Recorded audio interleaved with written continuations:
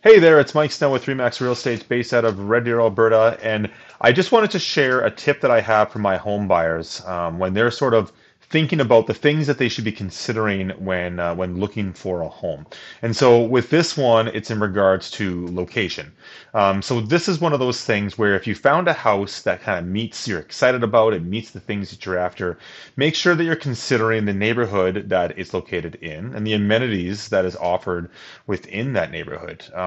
Consider the proximity it is to your work, to the kids' schools, kids' activities, recreation centers, things of that nature, the things that you do on your day to day, right? And make sure that's obviously going to fit your lifestyle. Now, if you haven't found a home yet and you are still looking, maybe sit down and review that and say, how far do I want to drive from work? And where would I really like to be ideally, and the amenities that I want to have around? And every person's going to have a different list there.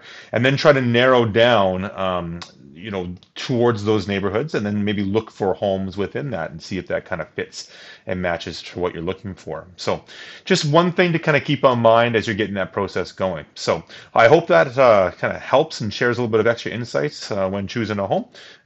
Thanks for watching. We'll see you next time.